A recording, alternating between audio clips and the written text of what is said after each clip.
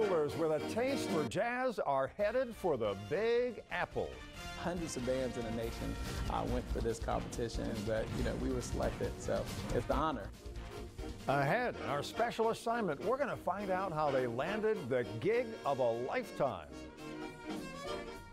A local teen jazz ensemble will get to perform in some historic New York hotspots where legendary artists have hit the stage.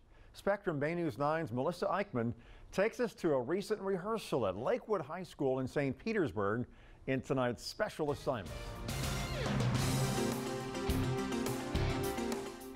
A 1, 2, 3, 4. The Lakewood High School Jazz Ensemble is preparing to play the concert of their lives in a hall famous for names like Coltrane and Duke Ellington.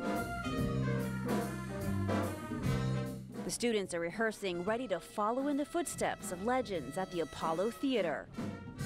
Hundreds of bands in the nation went for this competition, but we were selected, so it's an honor. The young musicians will do more than play in the New York Jazz Festival. We'll be doing some clinics with some professional musicians. We'll also be playing at the Lincoln Center outside stage. Experiences these students are ready to be inspired by in the Big Apple.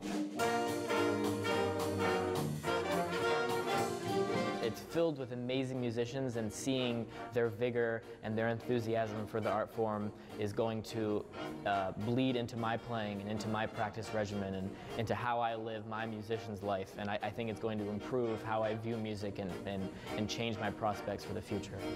Definitely playing in the Apollo is the most exciting thing for me, because I've seen videos of legends playing in that theater.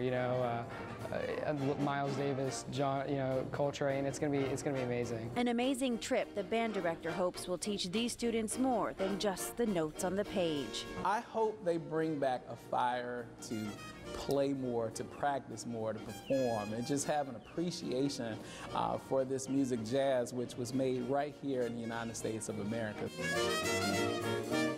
In St. Petersburg, Melissa Eichman, Spectrum, Bay News 9. The Lakewood High Jazz Ensemble is still trying to raise money for that April the 6th trip, and you can help and enjoy their music by buying a CD. Find out how on our website at baynews9.com.